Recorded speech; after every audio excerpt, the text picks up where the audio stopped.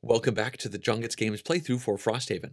At this point, we have gone through the first round of the game in a tutorial video, where I also taught most of the rules. So if you missed that, then you can find a link for it down below in the description, or you can click the eye up there in the top corner.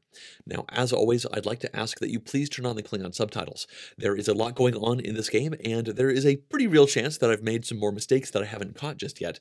So if you turn those Klingon subtitles on, then I can put the corrections on the screen, and that should make this as accurate a playthrough as possible. All right, let's jump back into the game.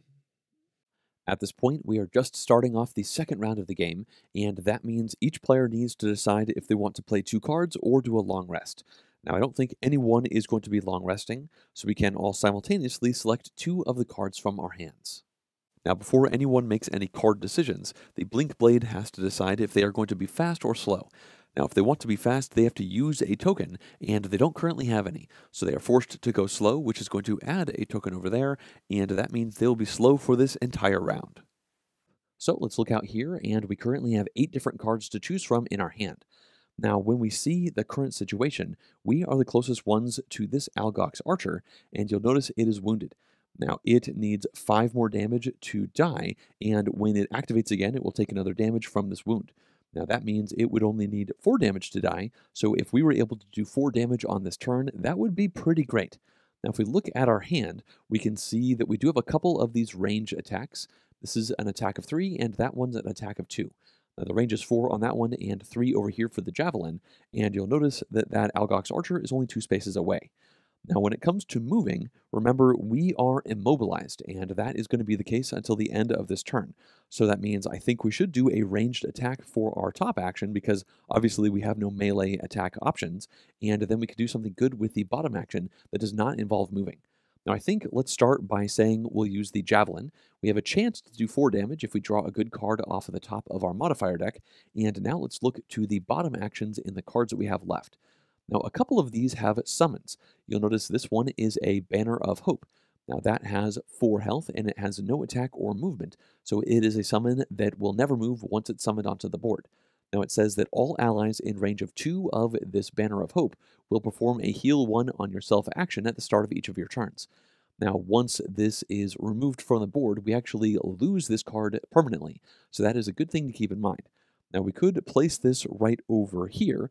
That would help potentially heal our opponents if they're able to get a little bit closer, but it's possible that we might want to hold onto this until later on in the round. Now, looking at another option in our hand, we have this card called At All Costs. Now, it says we can summon a reinforcement, and this is a summon that does not do any damage. It has 1 health, and it has 2 movement. Now, the big bonus for this is that you can control the movement of this summon. Remember, normally the summons use the same movement and attack rules as the monsters on the board. What this means is we could summon that reinforcement and intentionally move them into a spot where they could soak up a big attack from one of these monsters, which is, of course, kind of like healing damage off of us because we would not be taking that damage. Well, I think that is pretty good, so let's go ahead and start with this. Now, that means we have initiative options of 10 or 21. Now, at this point, of course, while we're making these decisions, we are also discussing the options with our companions. Now, the Deathwalker player has said that they are probably going to be moving a little bit, but setting some stuff up, and they are hoping that their Shadow Beast is able to kill off this Algox Guard. Now, it only needs 1 damage to die, so as long as they get a decent attack in, that should be fine. Now, the Blink Blade is going slow, and they have said that even though they are going slow, they are planning on heading over here to try and do a pretty big attack towards this shaman. Now, both of the initiatives for our companions are going to be relatively slow, they tell us, and we don't mind going very fast. So we will select the initiative of 10. Now that we've all made our decisions, we can flip these over, so we can show that our initiative is indeed 10. The Deathwalker's initiative is going to be very slow at 82, and the Blink Blade's initiative is going to be 47, because of course they are slow for this round. So they can put this right over here, and now we can see the Algox Shaman has an initiative of 23, and it's not actually going to be attacking, it's just going to be moving and healing. Now, this Algox Archer right here has an initiative of 14. They are going to move a little bit potentially and have a weak attack, but then they are going to create a 3 damage trap onto an adjacent empty hex. Now, after that, we can look over here, and the Algox Guard will activate on initiative 30, and they have a pretty fast move and a slightly less damaging attack. It's now time to start performing actions, and at initiative 10, we are the fastest figure in the game. So let's go ahead and take our turn. First things first, I think let's use the top part of the Javelin card to do a 3 damage attack towards this Algox Archer. It is within the 3 range, so we can now draw a combat modifier card, and it looks like we have hit a -1. Dang. If we had hit a +1 or +2, then that Algox Archer would actually be killed off this round, but it looks like we did not get so lucky. So this is going to be a 2 damage attack, which means that Archer has 3 life left. Next up, let's use our at all costs summon reinforcement ability. Now with this, let's go with yellow because it kind of matches the color of our cards, and we can put this reinforcement onto an empty adjacent spot to our character. Now I think we should go right over here, and then it looks like we will get 1 experience. So we can put this right over here into the active area, and I think at this point, let's go ahead and use our minor healing potion. This is a once per scenario activation, and that is going to heal us up 3 damage. So we can flip that over, and that will heal us right back up to our maximum of 10. Well, we are now done with our turn, and it looks like we did infuse wind elemental energy as part of these actions, which means we can move that to the strong column. The very last thing we do on our turn is remove this immobilized status condition from our board. With our turn done, we can look back to all of these initiatives, and it appears that all 3 of the monsters are going to activate before either of the other characters. Now, the archers are going to activate at 14, so they get to go, and they have a move of -1 and then an attack of -1. And currently there's just a single normal Algox Archer, so we can see their range is 4 normally, and their attack is normally 3, but in this case it will be 2. So that Algox Archer is here, and they are going to focus on us because we are the closest enemy to them. Now we are within range, so they don't have to move, so they're now going to do that 3 -1 or 2 damage attack. They can flip over this card, and nice! Okay, that's another -1, so that means they will only hit us for 1 damage. Now we could of course lose a card from our hand or 2 from our discard pile to mitigate this, but with just 1 damage coming in, I think we should definitely just take it.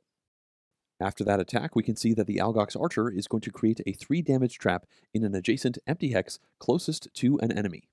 In this case, they only have 1 empty adjacent hex option, so they're going to put that right over there. And when any figure walks on top of this, they will take 3 damage, whether that is one of our characters, one of our summons, or one of the monsters. But it's worth noting that the monsters will only walk onto a trap if that's the only way for them to move in order to get their focused target into attack range. At this point, the archers are done, although I once again forgot that they are wounded, so they should have taken 1 damage before they activated. Sorry about that, and this means they only need 2 more damage to be defeated. Now we can move on from the archers, and it looks like the shaman are going to activate. Now they are going to move and then heal. Now at the moment, we can see that they are going to be focusing on our reinforcement summon, because it is 2 spaces away compared to the 2 spaces of the city guard. Now, the City Guard has an initiative of 51, and our Summon has an initiative of just a little bit under 10, because that's what we did in this game. So that means it's going to break this tie. So the Shaman is going to move right over here, and then it is going to target themselves or one of the other monsters to heal. Now, unfortunately, we can see the Shaman is 3 spaces away from the injured Algox Guard. So they will then heal the Algox Guard for 3, which means it is back to having 3 total damage on it. Well, that's finished up the Shaman activations, and now the Algox Guards get to go at Initiative 30. Now, there are 2 of them, and they have a move +1, which means they have a move of 4, and their attack is -1, so it's currently at 2. Let's activate them in ascending order, so Algox Guard number 1 is going to attack the Blink Blade. Now, the Blink Blade does currently still have a crude hide armor charge. So they can use that charge by pulling this token off and sliding this over, and now that attack has disadvantage. So the guard will draw the top 2 cards and use the worst one. It's good they had disadvantage because +2 is bad and -2 is awesome. All right, well, the disadvantage means that that guard is doing 2 -2 or 0 damage with this attack. Next up, Algox Guard number 2 is going to focus on this city guard, so it does not need to move, and it is going to do a 2 damage attack, and it will do 2 damage. All right, so we can look over here, and the city guard does have 1 shield, so that's going to absorb 1 damage, which means they will take 1 damage, and that is 4 damage total. So 1 more, and unfortunately, this city guard will die. Now, I did say that we lose this scenario if all of the city guards are defeated, but if we lose this one without actually opening the next area, that does not cause us to lose because I'll tell you right now that there are more city guards in the expanded area later on in this scenario. So, all of the Algox guards have activated. In fact, that is it for the monsters. And now we can look back to the initiative, and the Blink Blade is going to go next at 47. Now, they are going to begin by activating their cascading reaction, and they're going to do the bottom action. Now, we can see here, this lets them do a move of 3, but since they are slow this round, that is going to be a move of 2. Now, if this was fast, then when an adjacent ally moved away from them this round, they would add +1 to their movement, but of course, the Blink Blade is slow, so that effect is not going to be in play. This means they have 2 movement total, but then they are going to add to that the effect of their crude boots. Now, this says that during your movement, you can add +1 move to any single movement, and then this will become exhausted. This means they get 2 + 1 or 3 movement total, and with that, they are going to go 1, 2, 3 to jump on top of this difficult terrain log. After that, they can now do the top action for Power Leak. Now that says this is an attack of 4, and if they are slow, then they are going to muddle themselves for the next round. So obviously that is the power leaking, and if they were fast, they could actually do this at 2 different targets, but then they would poison themselves and gain 1 experience. Now, poison means that any future attacks towards you have +1 attack, so fortunately that's not going to happen, but when you are muddled, you have your attacks happen at a disadvantage, which is obviously bad. Either way, that is going to happen to them in the next round's attacks, so for now they can do this attack 4, and they are targeting the adjacent Algox Shaman. Well, they of course have to draw the top card from the modifier deck, and nice! That's a +1, so that means they are actually doing 5 damage with this Power Leak attack. So we can look over here and see that the elite Algox Shaman have 1 shield, so that means they will do 5 - 1 or 4 damage, and the Shaman is number 1. So we can see that it is going to take 9 damage total to defeat them, and at this point we still have to do 5 more damage. After that, the Power Leak means they are muddled, so next round all of their attacks are going to be at disadvantage. So next round maybe they will prioritize doing other things instead of going for big attacks. Well, Blink Blade is done with their turn, so now in initiative order, we can see that the city guards get to go at 51. Now they have an attack value of 2, and they always activate with move +0 and then attack +0.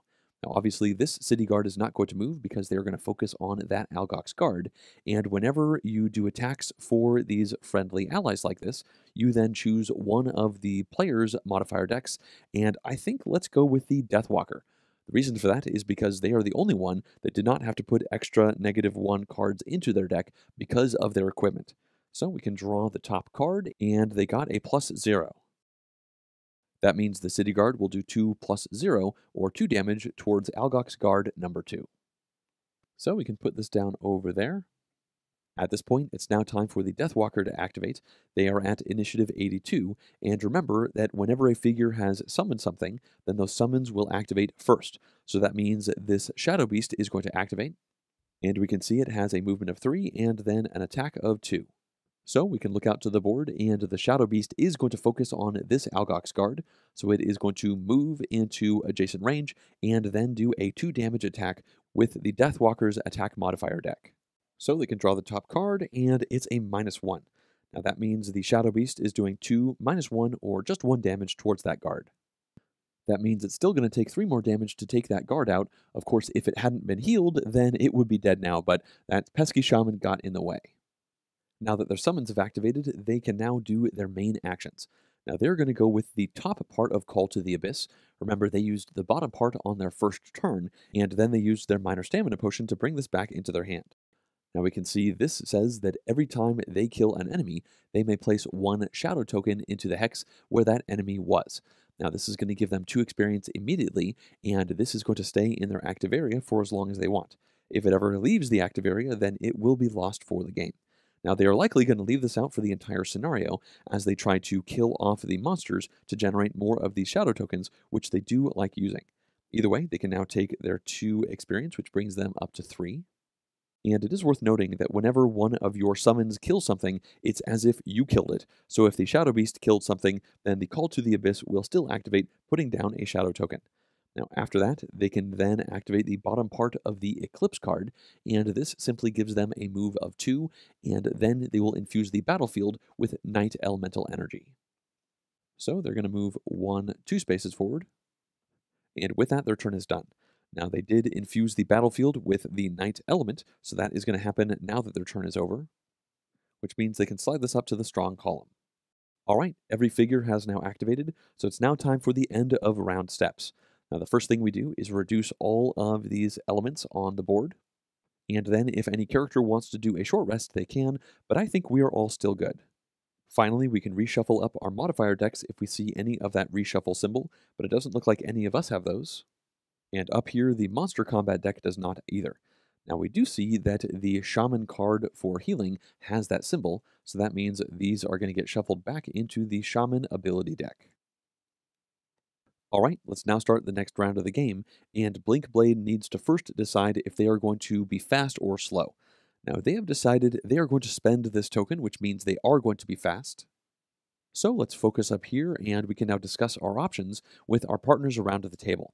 Now, the Deathwalker says that for the first time in the game, they are going to get in on the action. They're planning on doing some attacking, and they are pretty confident that their Shadow Beast is going to take out this Algox guard right here. Now, the Blink Blade is going fast, and they have said that they are hoping that even though they are muddled, that they will be able to do a decent amount of damage towards this Shaman. So in terms of what we are going to do on our turn, well, one thing that jumps out to me is the fact that we are a little bit blocked in for this path down here. As you can see, we have our reinforcements hanging out on that spot, and currently they would take a hit over the Blink Blade, which is pretty good if this Shaman does decide to do an attack early on in the round. Now, I suppose that would only be the case if the tie is broken towards us, so we now have to ask the Blink Blade how fast they are going, and they are anticipating going pretty fast this round. So with that in mind, we can look at the cards in our hand, and we can see that if we want to go faster than them, we probably have to go with something like maybe this 20, the 15, or the 18, at least as one of the 2 cards that we play. Well, this 18 right here is our only other ranged attack, and considering things are a little bit blocked in here, I think this is a pretty good option for us.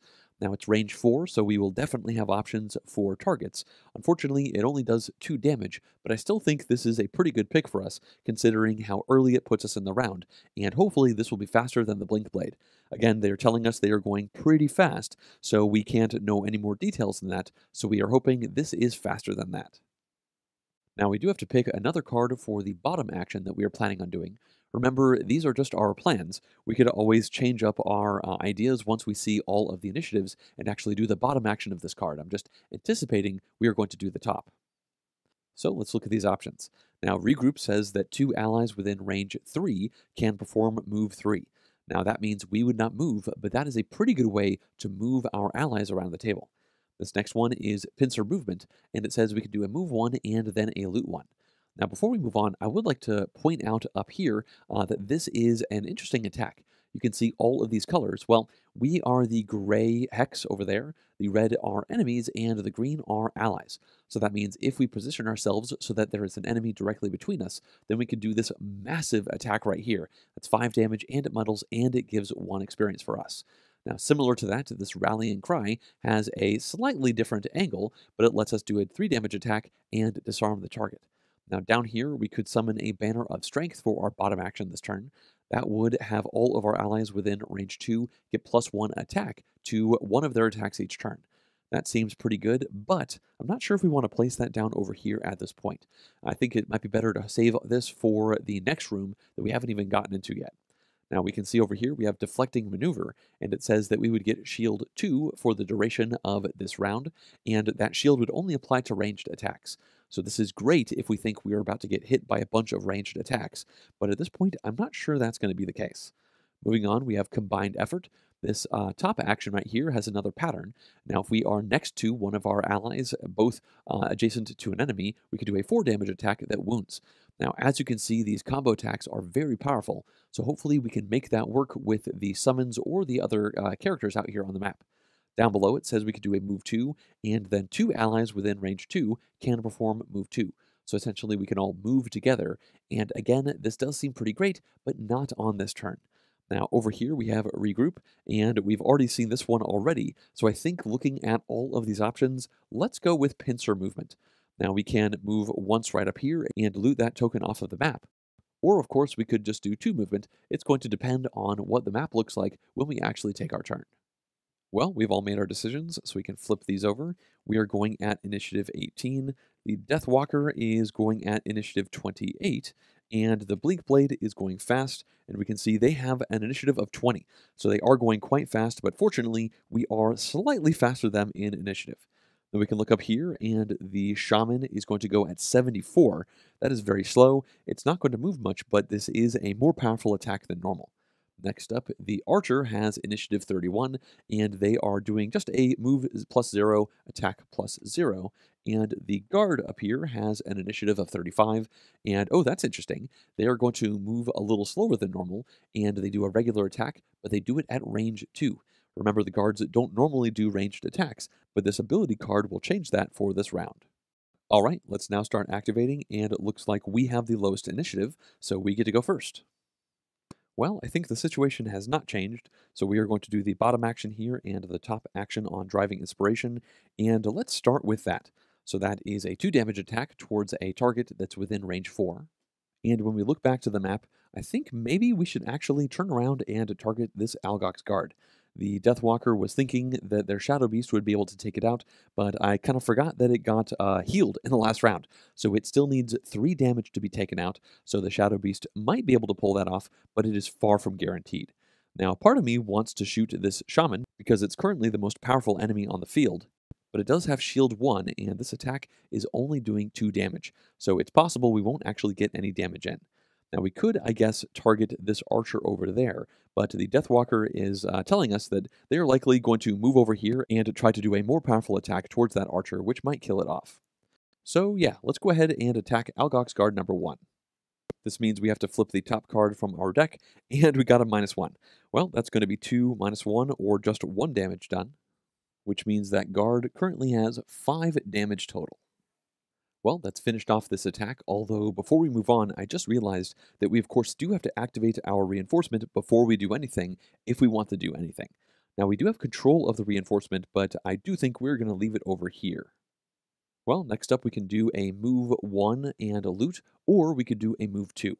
Now, move 2 does not look like it's going to do much for us, so let's just go right here for 1 and loot all of the tokens off of the board within 1 range of us.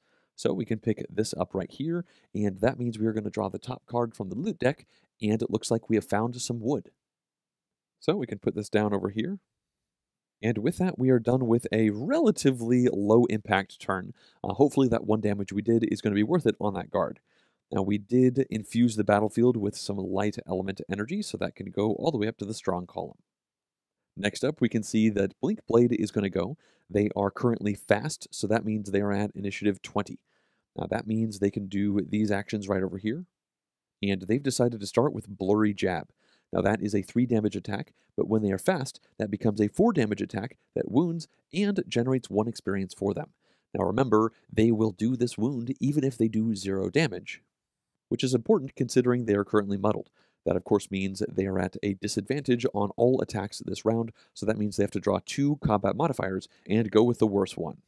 So they can perform this attack, and they only have 1 target in melee range, which is the Elite Shaman.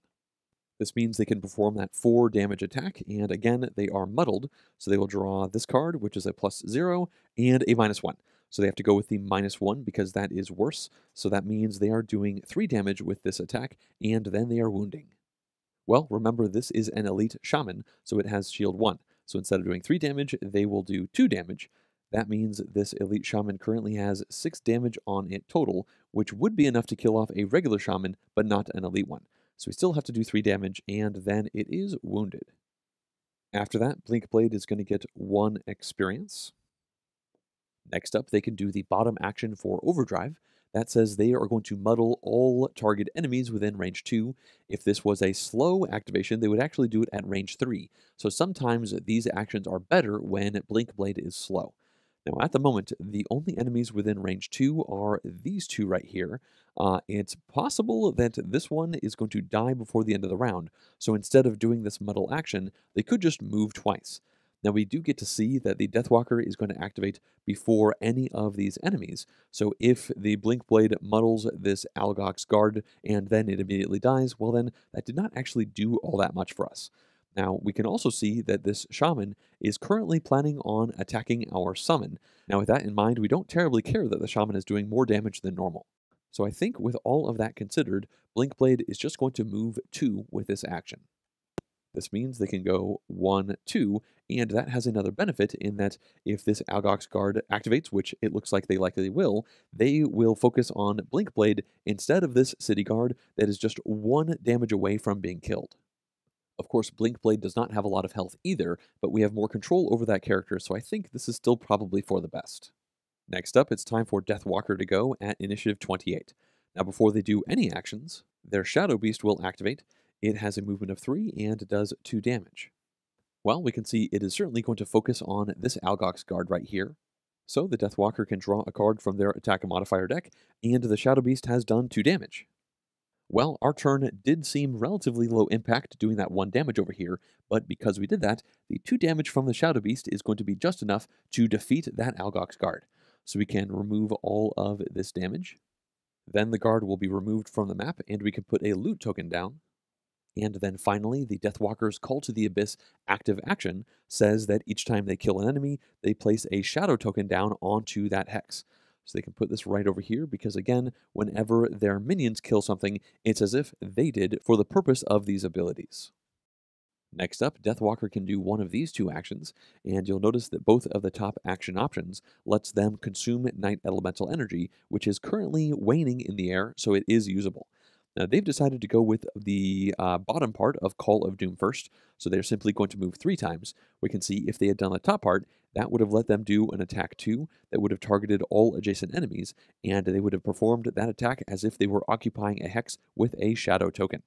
Either way, they are not doing the top, so they are just going to move 3 times, which means they can go 1, 2, 3. That's finished this card, and now they're going to do the top part of Black Barrage.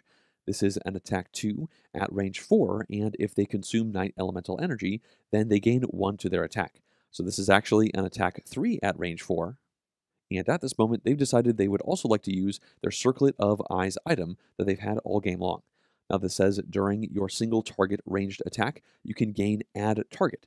Now this is a once per scenario use item, and when you add a target, you simply do that same attack towards a different target that is still within range. In this case, they are going to target the Algox Shaman and this Algox Archer. Now, they are going to begin by hitting the Archer. So they can draw this card, and ooh, wow. So they were already doing 3 damage, so this means they are doing 5 damage, and they're now wishing that they decided to target the Shaman first with this attack.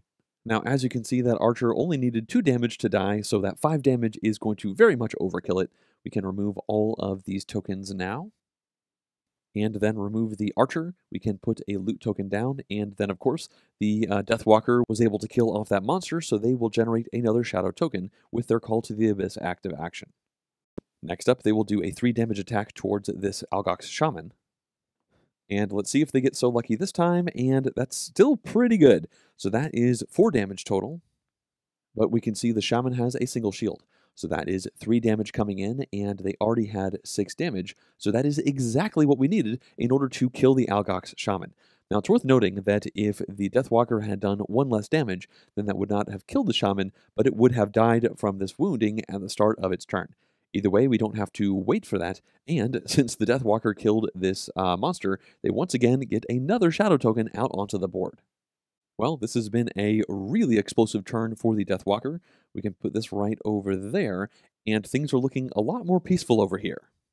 So, Deathwalker is done with this action, although I do need to show that they have used the Night Element, so they can consume it, bringing it down to the inert column, and with that, they are fully done with this attack. This means we can move on, and the Archer would have activated at 31, but they were all killed off. After that, the guards will activate, and there is still 1 guard over here. It looks like they are going to do a movement at -1, and then they will do a ranged 2 attack. Their movement is normally 3, so that means they only have 2 movement. Well, there is currently only 1 Algox guard out here, and it is going to find focus on Blinkblade because they break the tie of initiative, having gone before the city guard. Now, unfortunately for the Algox guard right here, they are going to be doing a ranged attack at disadvantage because they are adjacent to their target. Now, the reason for that is because they don't have the ability to move out of the way and not be adjacent. You may have noticed this spot right here. Well, this is technically a closed door to the next area, and closed doors act as walls for the monsters. Now, doors can only be opened by our friendly characters, so at this point, that means the Algox Guard will do a 3 damage attack towards Blinkblade. They will draw 2 cards because, of course, they are at disadvantage. And, well, it looks like even with disadvantage, they were still going to be doing 3 plus 1 or 4 damage total. Well, that is quite a bit of damage. It'll knock Blinkblade down to 2. They could have lost 1 card from their hand or 2 from their discard pile instead of taking that 4 damage, but they think they are okay. They have a minor healing potion to heal up 3 times on their next turn, and they do also have a healing card in their hand still. That's finished up the Algox guard activations. So the final thing to activate is this one city guard right here, who is going at initiative 51. Now they are doing 2 damage with a melee attack, so they don't have to move. They will focus on this Algox guard right here. And let's draw the top card from the Deathwalker's modifier stack. And unfortunately, they hit the null. So that means the city guard does no damage with this attack. Well, that's finished out all of the activations for this round, which means we can lower the elements on the board. And now each player can decide if they want to do a short rest. I think at this point we are still all fine, so we are not going to do that. Which means the last thing we have to do is shuffle up any of these modifier decks that has that symbol. So we can add that right over here. And then finally, we don't have any reshuffling to do up here on any of these monster stacks. This means it's time for the next round, and Blinkblade must go slow considering they don't have any tokens to remove to go fast. Now, after that, we could all choose to long rest if we want to, but I think everyone is going to not be doing that, so we can now choose 2 cards from our dwindling hands. So let's look up here and now discuss the situation with our companions. Now we know there is just 1 Algox guard over here, and it does need 5 damage to be taken out, and then someone needs to go to this door in order to open up the next zone. Now whenever a new area is opened up, all of the enemies in that area will then have a chance to activate, so I'm not sure if it makes sense to open it on this turn, or maybe we should do it on the next turn. Either way, when we look at these options here, before we really have time to look at what we can do damage-wise, the Deathwalker has informed all of us that they are going to obliterate this Algox guard right here. The only way that does not happen is if they draw their null card, which is a pretty low chance. Now, the Blinkblade has said, well, they will load up a attack just in case that misses, so they are pretty well set up over there, so I think maybe let's just try to move, and we also have a heal in our hand, so I think maybe now is a good time to activate that. Now it says we can heal 2 and then regenerate. Regenerate adds 1 health to a character at the beginning of their turn, but goes away once that character takes damage. Now, currently Blinkblade has taken quite a bit of damage, so I think we will want to move in order to get within range 2 of Blinkblade. So let's just go ahead and use one of these other cards in our hand, like this Rallying Cry right here. Yeah, that'll work. We'll just use it for the move too. None of these other move actions look particularly appealing right now. Well, we are all ready, so we can reveal cards. We are going to go at initiative 20. Deathwalker is going to go at initiative 14. They've been pretty slow most of the game, but they do have some fast cards. And then Blinkblade is going slow, so it looks like they are at 71 initiative. Now, when we look over here to the monster cards, currently the only type of monster out here is this Algox Guard. That means we will only flip over the ability cards for the Algox Guard monster type. Well, it looks like this could be pretty nasty. The guard has 1 shield, they aren't going to move, and they will do a +0 attack towards an adjacent enemy of theirs that also adds poison. Now, poison is a pretty pesky condition. Once it's on a character, it can only be removed with a heal, and when you heal that character, it just removes the poison, and does not actually heal any health on that character. Now, the poison will stick around until it gets healed off, and every time the character that has poison gets attacked, that attack has +1 to its damage. Well, we can see the guards are going very fast at 15 initiative, but fortunately for us, the Deathwalker is a little bit faster at 14 initiative. Now, it is worth noting that if a character ties in initiative with a monster, then the character always breaks that tie, so even if this was a 15, we would have been fine. And it's also worth noting that if we tied with one of the other player characters, then you look to the other card to break that tie, and if there is still somehow a tie, then players can choose which will go first. Either way, the Deathwalker will go first, but before they activate either of these, they of course can activate their Shadow Beast summon. Well, it's currently way over here, and it has 3 movement. Now, it's obviously going to focus on this Algox guard, and the way it can get as close as possible is by going 1 and then 2, 3, climbing on top of this difficult terrain. Remember, difficult terrain takes 2 movement points every time you enter one difficult terrain hex. Next up, the unfortunate Shadow Beast does not do any attacks because they only hit in melee and they are not in range to do an attack. Next up, the Deathwalker can activate, and they're going to go with the top action on Anger of the Dead. Now, this starts off pretty simple. It says an attack 2 at range 2, but then down below it says they can remove any number of shadows within range 2 of themselves. For every shadow they remove, they can add +2 attack and +1 range, and they will gain 1 experience. Well, they have positioned themselves very well at the moment because currently there are 3 of these shadow tokens within range 2 of themselves. So they are going to remove all 3 of these, and each one, remember, adds 2 to the attack and 1 to the range. So that means instead of being 2 attack and 2 range, this is now 8 attack, 5 range. Now that City Guard only needs 5 damage to be defeated, so only a miss is going to stop this, and they got a +2. Well, this is a monster attack. That is 8 + 2 or 10 damage that they are doing right now. And that would actually have been enough to destroy this Algox Guard even if it was at full life. Now you can see that the Algox Guard is within range because it's 1, 2, 3, 4 away from the Deathwalker, so that is definitely going to destroy the Algox Guard. And then a loot token will go down in its place, and Call to the Abyss will summon another shadow token out onto the board. Lastly, they will get 1 experience for every shadow token they removed for this Anger of the Dead top action. We know they removed 3, so that is 3 experience, which brings them up to 6. With 1 action done, they can now do the bottom action of Forceful Spirits, and this says that they can teleport to a hex with a shadow token or to a hex that is adjacent to a shadow token. Well, currently there's just 1 shadow token on the board, and if they teleport onto that spot, they could loot that. However, if they teleported onto this door, then they would immediately open it, and that would reveal the next part of the map. In this case, Deathwalker is feeling adventurous, and they've decided it's time to see what the next room looks like. So they're going to teleport right over to this spot here, and the moment they enter this door location, it will open for free. So let's look back to the scenario guide, and you'll notice that door has a 1 on it. Now it says over here that when door number 1 is opened, we are going to read the section number 1 from the next page. Well, we can see over here, this is what the new area looks like that we are going to have to set up. And then before we do that, we can read this section here. It says that you run inside the gate, and the breadth of destruction becomes quickly apparent. The town has been sacked. Smoke and carnage and heat burns your eyes. Buildings have been opened up, their simple wooden walls rammed through, and their contents dragged out and smashed. Barrels, dishes, chests, everything has been hurled out and dashed to bits. What structures still stand are bright with fire, and those that don't smolder, their frames like black, scorched skeletons. And all about are these creatures, these sources of havoc, howling in the chaos, a new enemy, the Algox. Finally, down here, we have a new special rule, and it says that when all of the enemies are dead, the scenario is complete. So it's now time to add this new area, along with all of the new enemies, city guards, and pieces of terrain. Now, it's worth noting that each enemy tells us if it is going to be summoned based off of the player count. You'll notice there are 3 points on each of these icons. The point pointing up to the top left is for a 2-player game, the top right is for a 3-player game, and the point on the bottom is for a 4-player game.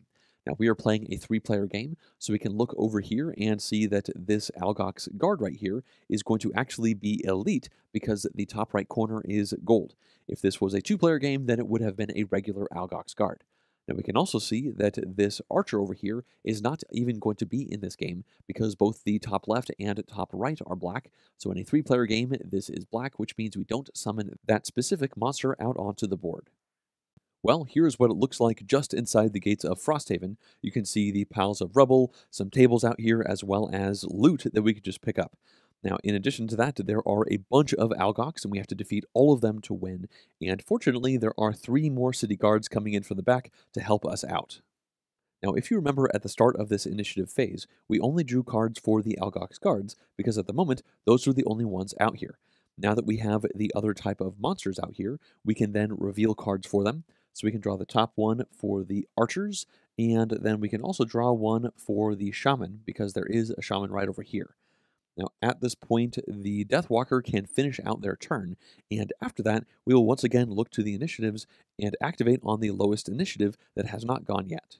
Well, after that bold teleportation, the Deathwalker is actually done with their turn, which leaves them pretty vulnerable over here. Perhaps they should not have done this just yet, but either way, we do have to deal with the decisions of our companions around the table.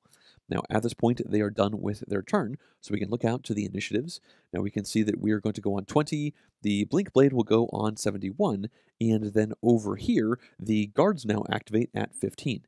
You'll notice that there are 3 of them, and fortunately for us, they don't do any moves. They are just going to shield 1 and then do an attack with poison on an adjacent enemy.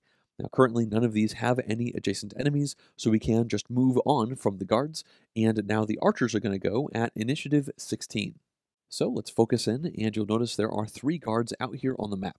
Now, one of them is elite, and we always activate elites first. Of course, if there are multiples, we go in ascending order. So this value 2 elite Algox archer is going to focus on the Deathwalker here, and they are 1, 2, 3, 4 range away from that archer. So we can look over here, and the elite archers have a range of 5, so they certainly are not going to need to move at all in order to get in range. Fortunately, the archers are just moving fast and not attacking hard this round, so they have a -1.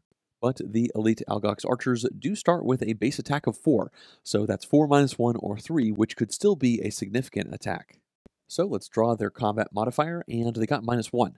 Now that is certainly good, so that means instead of doing 3 damage, they are doing 2 damage, which will knock our rather frail Deathwalker down to 4 health. After the elite archers have activated, the lowest regular archer will go. Now they are currently 1, 2, 3 range away from the Deathwalker, and the regular archers have a range of 4. So they certainly don't have to move, and they have a base attack of 3.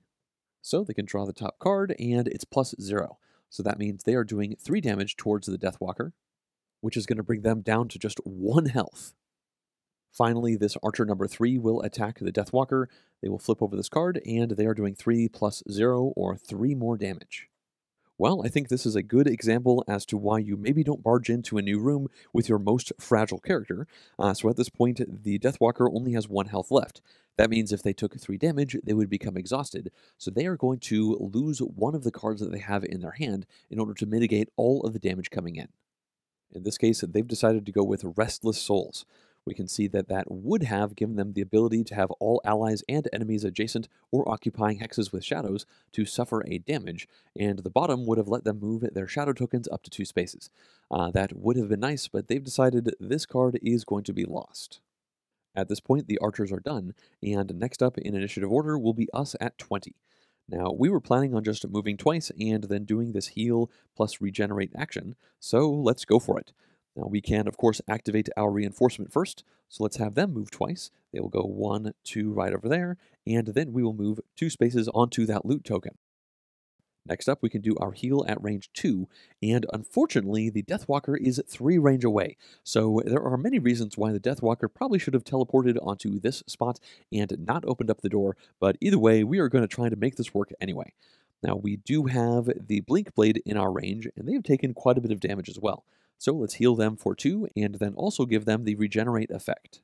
Well, that heal 2 will bring them back up to 4, and since I am playing with a prototype of Frosthaven, we don't actually have the token for rejuvenate, so I'm going to take this 1 damage token and put it into the condition area to remind us that before the Blink Blade activates, they can heal 1 health, and remember, this will stick around until Blink Blade takes their next damage. So that's finished out our turn, and we are on a spot with a loot token, so we can pick that up and then draw the top card from the deck to see what it was, and it looks like it was a coin. Next up in initiative order, the Shaman will activate. There's currently just 1 of them, and they are regular, so they are not elite. We don't have to worry about that Pierce anymore. Now we can see that they're going to move and then try to do a heal. Fortunately, none of the current Algox have taken any damage, so that heal will not do anything. Now, whenever a monster moves and does not have an attack, then they are going to move as if they were going to do a melee attack on their focus. Now we can look out here and see that this shaman is 1, 2, 3, 4, 5 spaces away effectively from this city guard. Now, you may have noticed I counted 2 for this, and that's because this rubble is difficult terrain, much like that log we saw in the other room. Now, it's worth noting these tables and this pile of rocks over here are both obstacles that you cannot move through. Now we can see that the shaman is 1, 2, 3, 4, 5, 6 spaces away from the Deathwalker, so that means that this city guard is technically closer, so the shaman is going to move 2 plus 0 spaces, so that will be 2 spaces bringing them over there. After that, they obviously do not do a heal because they have no targets that need that healing. So let's move on in initiative order, and Blink Blade is at 71, so that means the city guards will activate at 51 first. Now, at this point, we have 4 of them out here, and they will continue to activate in ascending order. We can see this city guard we've had by our side all game long is number 1. So they are going to go first. They have a move plus 0, attack plus 0, and their move is currently 2. So they are going to focus on that Algox archer, who is definitely closer to them. So that means they will move 2 spaces and then do a 2 damage attack towards that archer. In this case, let's continue drawing from the Deathwalker's stack. Remember, we are doing this because both of the other characters have more of those -1 cards in their deck because of the equipment that we pulled. So that City Guard is going to draw this card, and that is unfortunate. They got a -1. So they're going to do 2 -1 or 1 damage towards that Algox Archer. That was Archer number 3, so we can add that over here. And now City Guard number 2 can activate. Now, it's worth noting that when we put these tokens out, we put them out randomly with their numbers, and we can see that 2 is here, 3 is there, and 4 is there. So I kind of accidentally made them go in clockwise order, at least with their starting positions. So this City Guard is going to focus on that Algox Guard, and it's going to move 2 spaces, then it's going to do a 2 damage attack. And we will once again draw from the Deathwalker's stack, and they got a +1. Nice. So that's 2 + 1 or 3 damage. Now we can see that's Algox Guard number 2. So we can put the damage down onto the 2 part of the sleeve. Moving on, City Guard number 3 will go. Now they are going to try to find focus, and this shaman is 1, 2, 3, 4 spaces away for them to get in melee attack range, whereas this Algox Guard is 1, 2, 3, 4, 5. That means City Guard number 3 will focus on this Algox shaman and move 2 spaces, and then obviously not do an attack. Lastly, City Guard number 4 is going to focus on that shaman as well, and they will go 1, 2 spaces to also try and get closer, but unfortunately, neither one of these got to do any attacks in their first round activation. At this point, it's time for the final activation of the round, which is the Blink Blade at 71. So the first thing that happens is the Regenerate condition will heal them up 1 damage, so they are now at 5 out of their maximum of 8. After that, they have a decision to make. Now, they were originally planning on doing this with the bottom action for Drive Recharge that would have healed them twice. It only goes to themselves because it says self, and since they are currently slow, that would have actually been a heal of 4. Now, at this point, they can only heal up to 3 before they hit their maximum, and then they just had this hit and run attack ready in case they needed it. Well, that would have let them do a 2 damage attack and then a 2 -1 or 1 move. And moving is a little nice out on the board, but now they are considering maybe doing this instead. Now, the top part of Drive Recharge lets them take another one of these counters, which of course let them go fast, and in general, the Blink Blade is more effective at doing damage when they are fast. Now, if they do that, then they will activate the bottom part of Hit and Run, and that does seem pretty interesting. It says on your next 5 attack actions while you are fast, you perform a move 3 as the final part of that action. Now, you'll notice these experience points over here. That means on the 3rd and 4th activation of this card, you generate 1 experience each time. Well, extra movement will let them get around this battlefield quicker, so they've decided they are going to go with this other plan. Again, they were planning on doing this first, but things are a little bit different now that we have a new map out here. So they are going to gain 1 fast counter, which they can put right over here, and that means their next 2 turns could be fast if they want to. After that, they're going to bring the bottom part of Hit and Run over into their active area. Now they can take one of their tokens and put it right over here, and this is going to stay here until it has been activated 5 times. So essentially, on their next 5 fast attacks, they get a bonus +3 movement, which really could be very effective for trying to mitigate damage towards the Blink Blade, and also just getting the Blink Blade in range to keep hitting those opponents. At this point, the last thing Blink Blade will do is use their Minor Healing Potion. That is going to give them a heal 3 once. That is going to be gone for the rest of the scenario, and that will bring them back to their maximum health of 8. At this point, we've done all of the activations for the round, so at the end of the round, we can have all of the elements move down once, and this means they are all inert once again. The next thing that happens is all players can decide if they want to do a short rest or not. Now, the Deathwalker isn't, but I think we probably should. We only have these 2 cards in our hand, so if we don't do a rest, then these will be the 2 that we play, and I just don't think they are going to help us out with the current situation. Now, this does mean that we are resting 1 round before we could have, which means we are technically exhausting ourselves a little bit more than we could be doing. But I think at this point we need to be somewhat bursty and we need to get into the fray. We can take the most damage and we can place out those banner summons onto the field. And at the moment we are lagging way far behind our companions. So I think let's go ahead and do a short rest. That means we are going to shuffle up our discard pile. We have to do this hidden, of course, and then randomly we are going to lose one of these cards. Now, in this case, we are going to lose this one, and that is a bummer. This is the one that let us wound adjacent things, and obviously wounding is great. And it also has an option to summon a Torchbearer, which is a wounding summon. You know what, I just don't think we want to lose this card, so instead we can put it into our hand, we can take 1 damage, and then we can randomly lose another card from our hand, and this time we have to deal with the consequences of it, and it is our move and loot. That is okay overall, I think. We can put this over here, it's a pretty slow initiative card, and then the rest of our cards will go back into our hand. Over here, the Blink Blade has also decided to do a short rest, so they are going to randomly lose one of these cards right here, and it is Overdrive. That is a pretty cool card overall. It lets you gain shields for the entire round if you go slow, and you gain Retaliate 2 for the entire round if you go fast. It also gave them the option of muddling a bunch of enemies out on the field. Well, I think they're going to lose this and not suffer a damage because of it, so the rest of their cards will go back into their hand. This means the final thing we have to do is reshuffle our combat decks, but none of the player combat decks have to be shuffled. And then when we look up here, the monster combat deck does not have to be shuffled.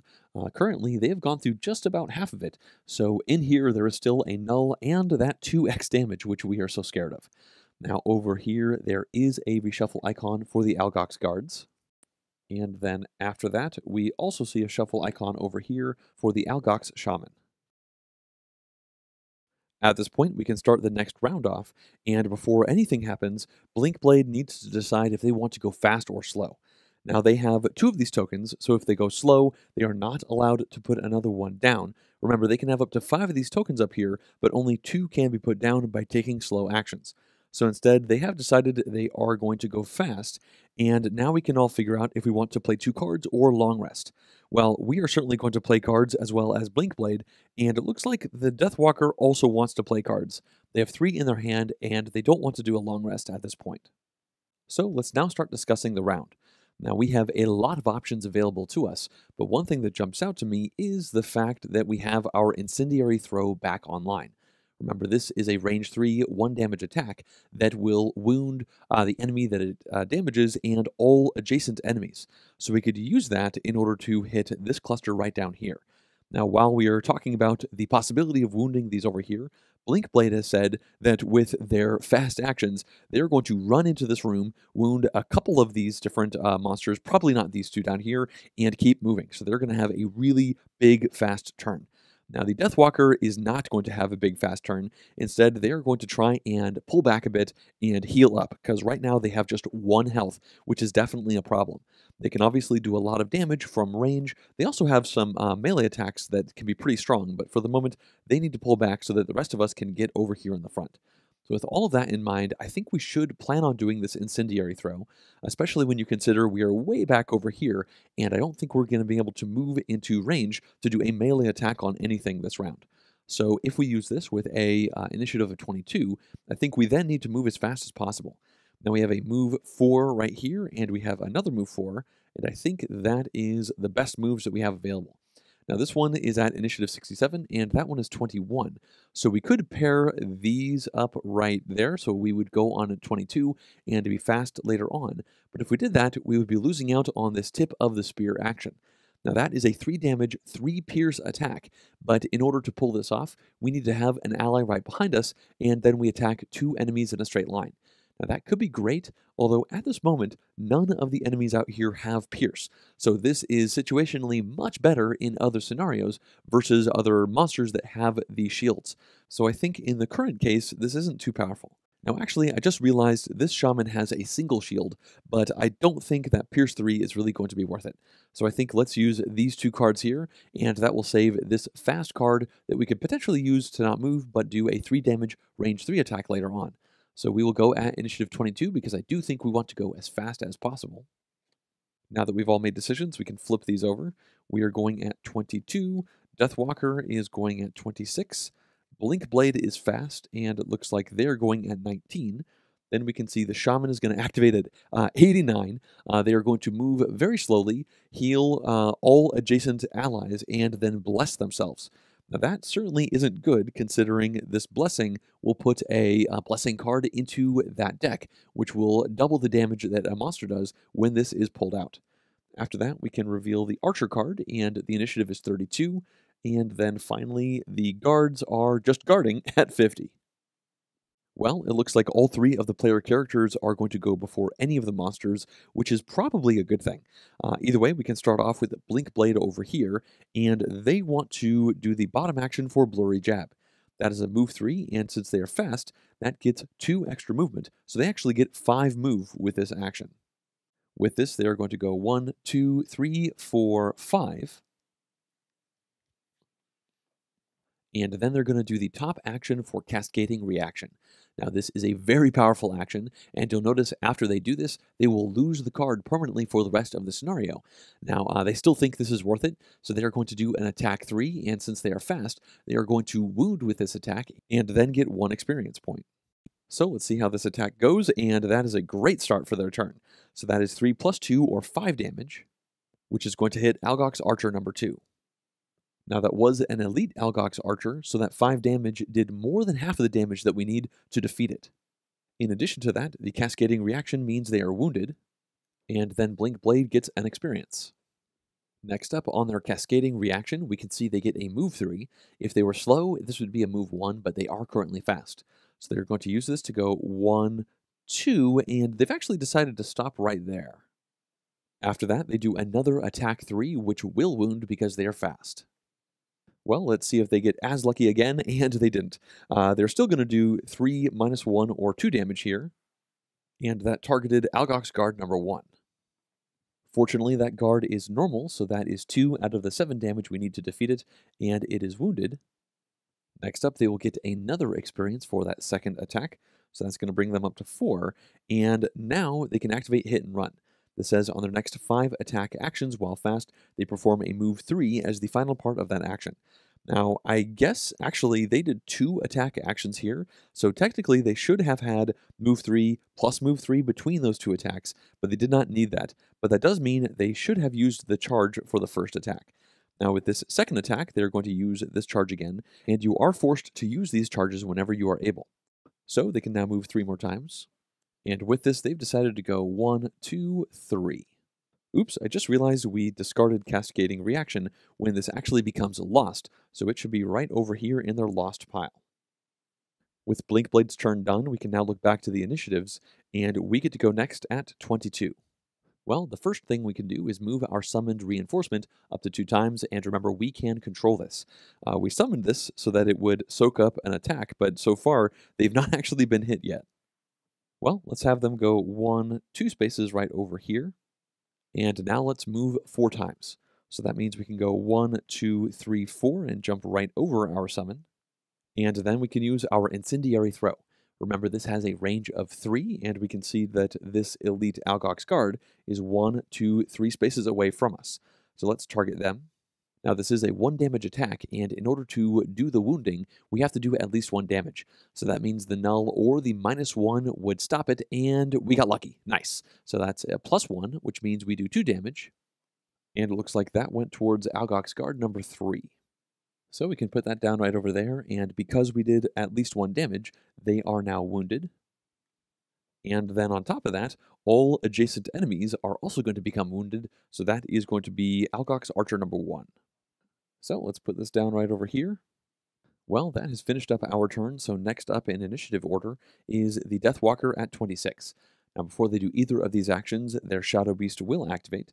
It has a movement of 3, and it appears it is going to try and focus on, well, this Algok's guard, I think.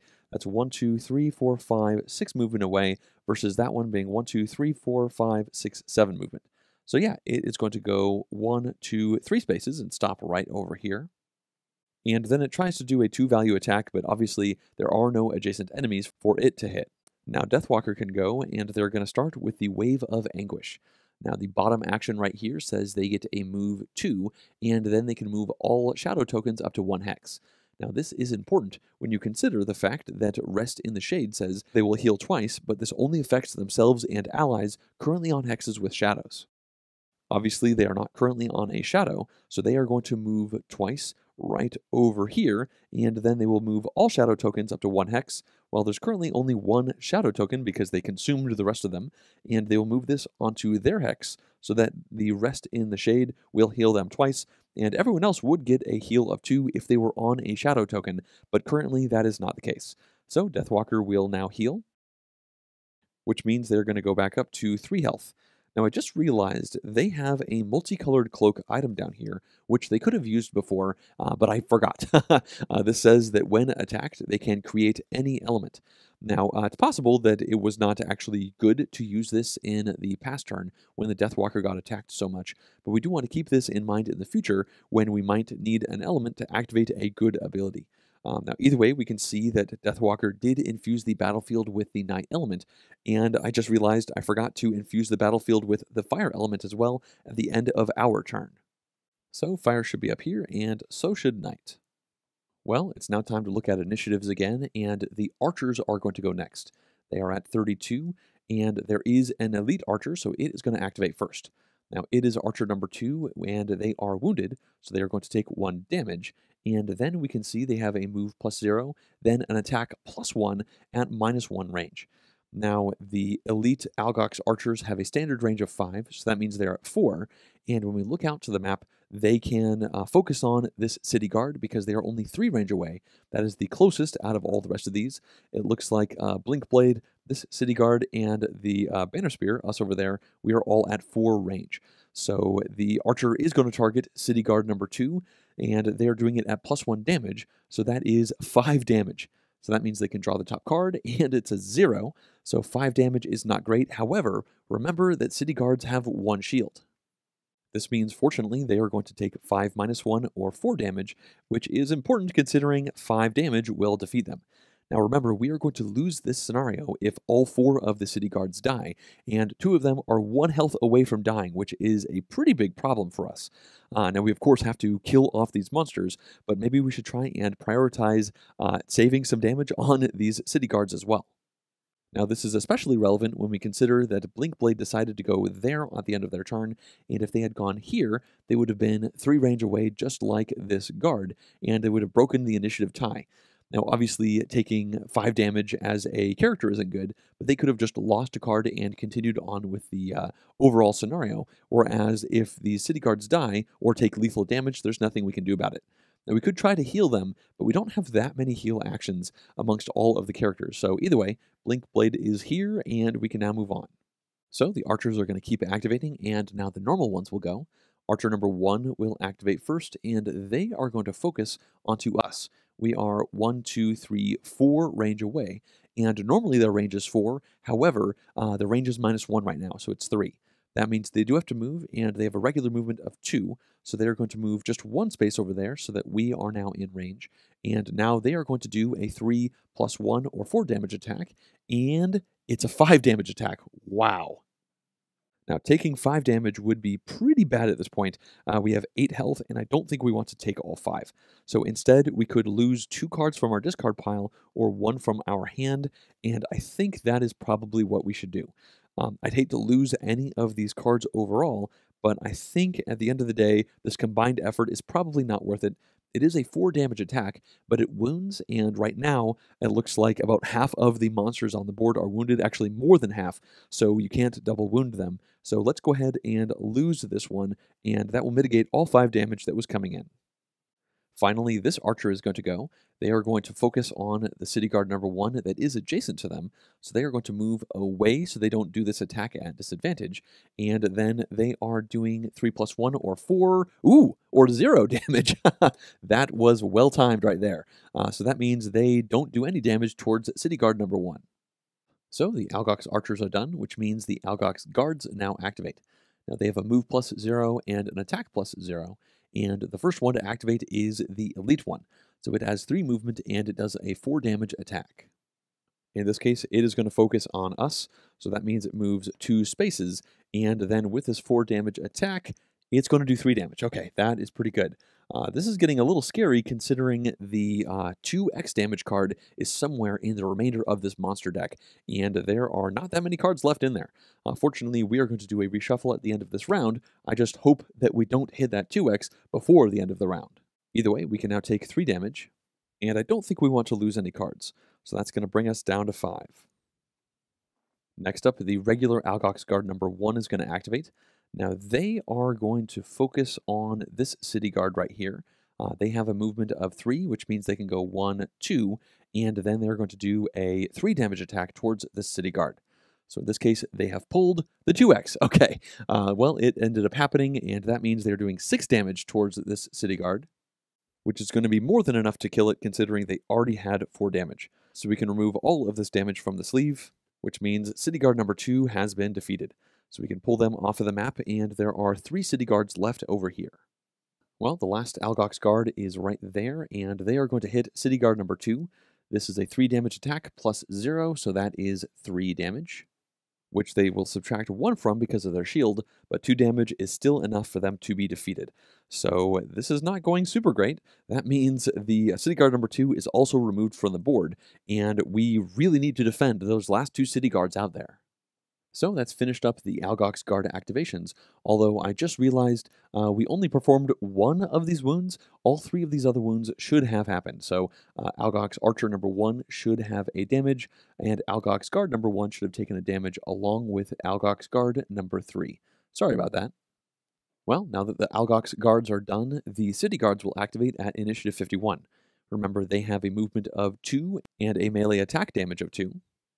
So we can focus over here, and city guard number 3 is going to go 1, 2 spaces, and they are going to attack the Algox shaman. Let's go ahead and draw from Deathwalker's stack, and they are going to do 2 times damage.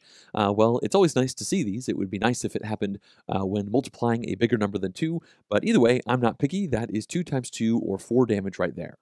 Well, that was shaman number 1, so we can put these right over here, and they only take 6 damage to defeat, so 2 more damage would do it. That's important to note because the other city guard is right here, and they are going to focus on that shaman.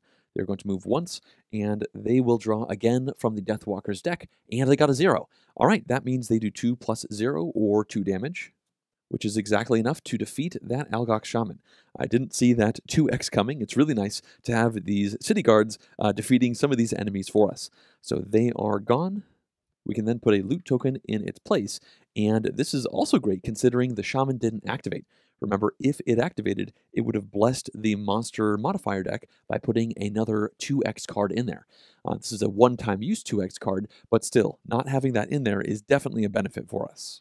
At this point, we can see there will be no more shamans for the rest of the game, so I think I will just remove this from the playing area.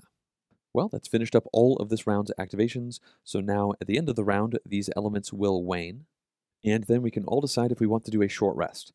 Now, we are certainly not going to do that, considering we did that on our last turn, and neither is the Blink Blade, and the Deathwalker is also not going to do that, even though they have 1 card. That means they are planning on doing a long rest for their next action. Now, at this point, the final thing we have to do is reshuffle up the modifier decks. It looks like the Deathwalker did get one of those drawn over here, so we can shuffle this deck up. And up here, it looks like the monster deck also got one of those, so we can shuffle their deck up as well. After that, we can see that none of their abilities need to be reshuffled, so that has finished out the round. So let's start the new round off, and the first thing that happens is Blink Blade has to decide if they want to be fast or slow. Now they are going to be fast, and then Deathwalker has decided they are going to be doing a long rest. So they are not going to play out any cards. Their initiative is going to be at 99, and they are going to heal up twice, as well as reset all of their items once they get to that 99 initiative. They will also choose one of these cards to lose, and then put the rest back into their hand, but we can deal with that once we get to their turn. Now this means we obviously get to choose 2 cards, and so does Blinkblade. So let's now look up here and decide which cards we want to play. As you can see, we only have 5 in our hand, and one that jumped out to me is this Rallying Cry. Remember, in order to do this 3 damage disarming attack, we have to be in this orientation, where we are there, that is our target, and that green is an ally. Well, up to this point, our summon hasn't really done anything, but we could move them right over there so that we would have that orientation to do this disarming attack. Considering that is the elite Algok's Guard and it does 4 damage as a base attack, disarming it is a really good way to mitigate a lot of damage that could come in, and an attack 3 towards them is pretty good as well. Now with that in mind, obviously that's very slow at 71, so let's play a really fast card from our hand. This one would be pretty good. It would give us +2 shields, but those shields would only come into play for ranged attacks coming in. But I think instead, let's go with our Driving Inspiration to finally summon a Banner of Hope. I say finally because we are the Banner Spear, so it makes sense to try and get these banners out.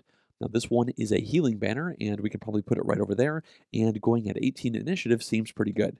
Now, while we are making these decisions, Blinkblade is also doing the same thing, and they've mentioned to us that they're planning on going pretty fast. They are going to try to do damage to these over here. They're actually going to go very fast, and then they're going to try to do something with these over there as well. We're not really sure how that's going to pan out, but either way, I think we'll go with these cards, and at initiative 18. All right, let's reveal so we can show that we are at 18. The Blinkblade is at 17 because they are going fast. The Archer is going to go at 29, and they have an immobilizing attack that fortunately does a little bit less damage than normal, and the guards are guarding. They are going to move slowly, and that's unfortunate. After their attack, they will strengthen themselves, so in the following round, all of their attacks will have advantage.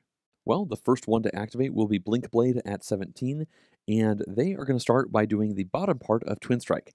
Remember, they did the top part the last time we saw this card, but the bottom says they can move 3, and then if they are fast, they are going to generate the wind element, and until the end of the round, they will have Retaliate 2. Now that means whenever they take damage from melee range, they will do 2 damage back to the attacker. Now, if they had gone slow, they would have moved slower and actually healed themselves, but they are going fast, and that Retaliate could do some good damage overall. So they can start by moving 3 times. With this move, they're going to go 1, 2, 3, and then they're going to activate the top part of Power Leak. Now this is going to be an attack 4, and since they are going fast, they are going to get to do 2 targets, and unfortunately after that they're going to poison themselves, but they will get 1 experience.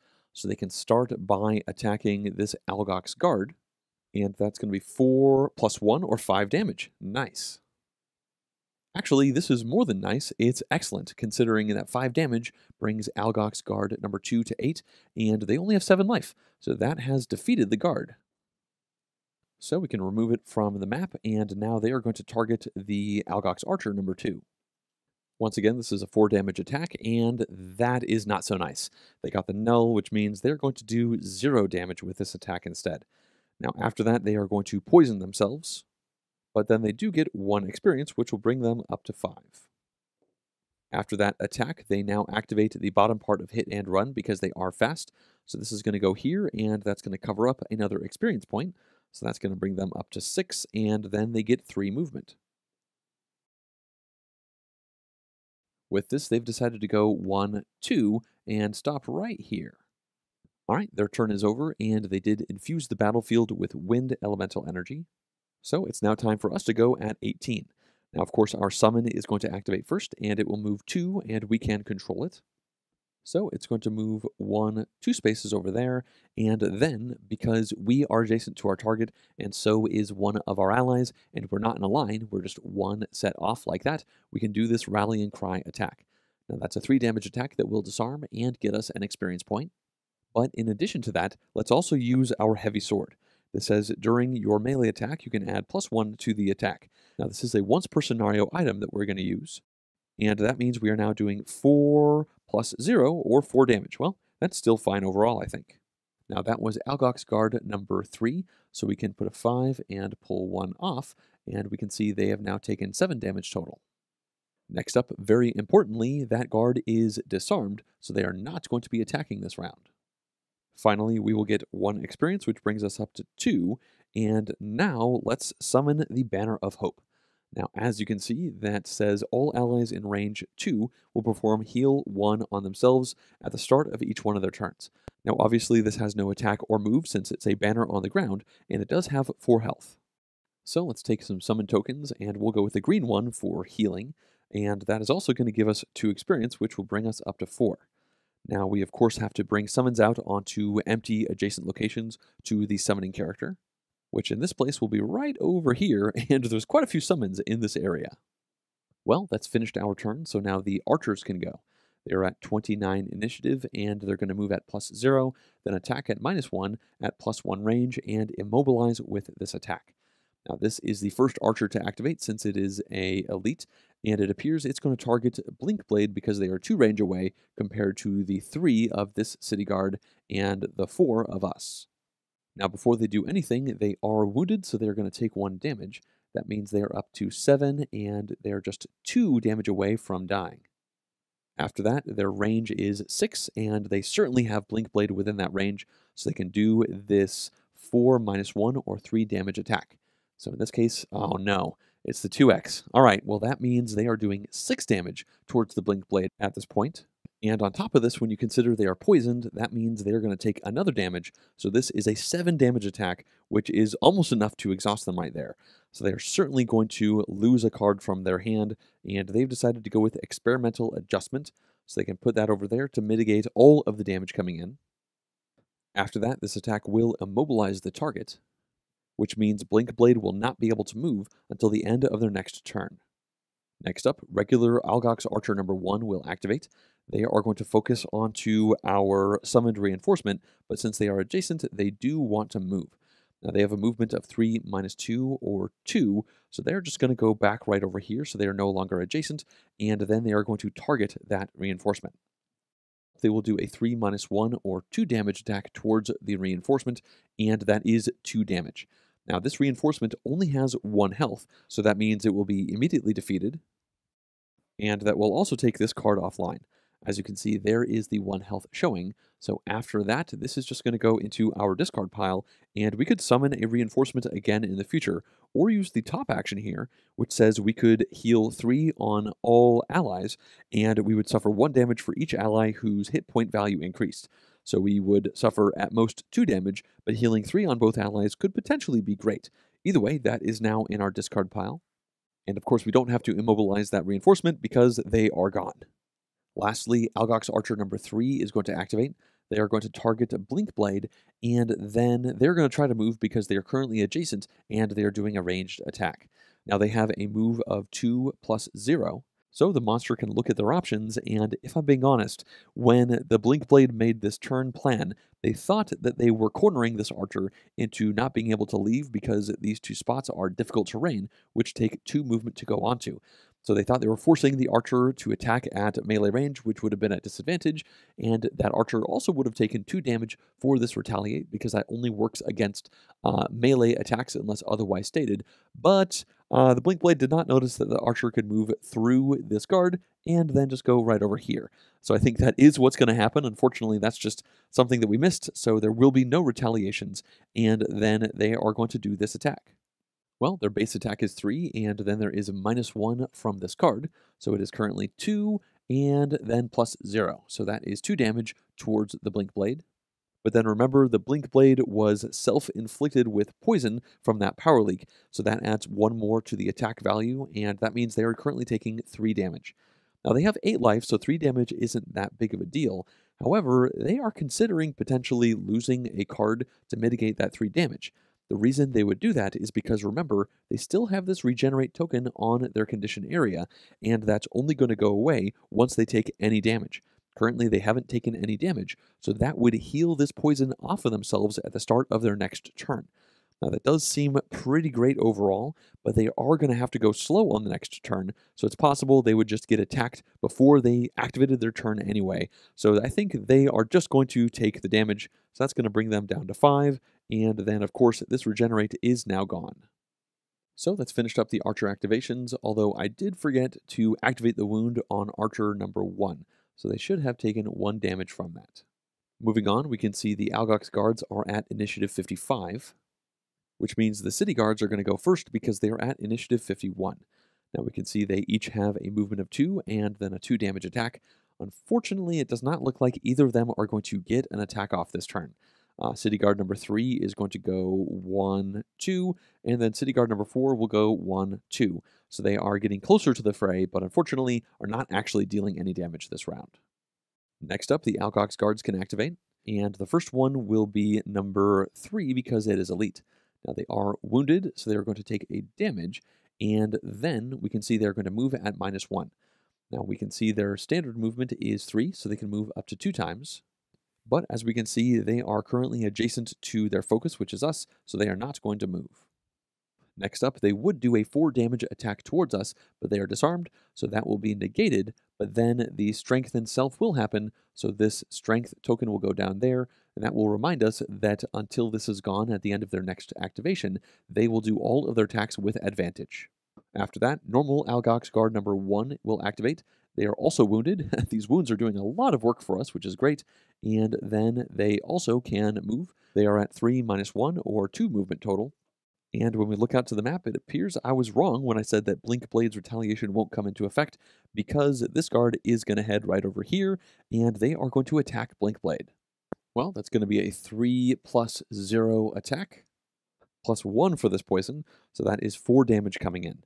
Now at this point, they have 5 health, so 4 damage would bring them down to just 1, and they feel like maybe it is time for them to lose a card to mitigate this.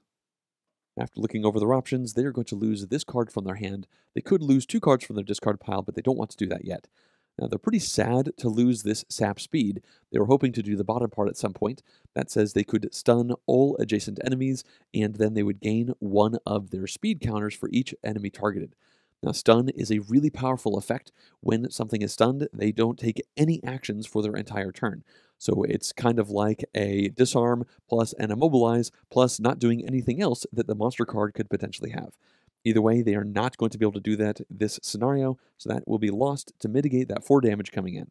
Fortunately, this isn't all bad. Their Twin Strike is currently active, they are currently fast, so they are going to retaliate for 2 damage. It looks like that was Algox guard number 1, so they can put a 5 here and remove 3, and it's now at 6 damage out of the 7 that is required to kill it. So that means next round, when it activates, before it does anything else, it will become wounded, and then immediately take that damage, which will kill it. Now, technically, they are strengthened, so we can put this token right over here, although it does not look like that is going to matter. Now that the Algox guards are done, Deathwalker can finally activate at initiative 99. Now, just like always, their summons activate first, so that means their Shadow Beast will go. It has a movement of 3, as we can see, and then an attack of 2. So we can look out to the map, and it's going to focus on this elite Algox guard. So that means the Shadow Beast will go 1, 2 spaces right over there, and then do a 2 damage attack. Once again, let's choose to draw from Deathwalker's modifier deck, and they got a +0.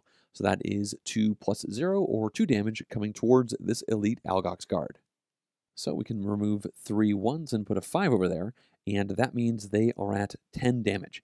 Now, they need 12 damage to be defeated, so this wound is not going to be enough by itself, but that does mean if somebody is really fast next round and does at least 1 damage, then that would be enough before the Algox guard actually did any damage to us.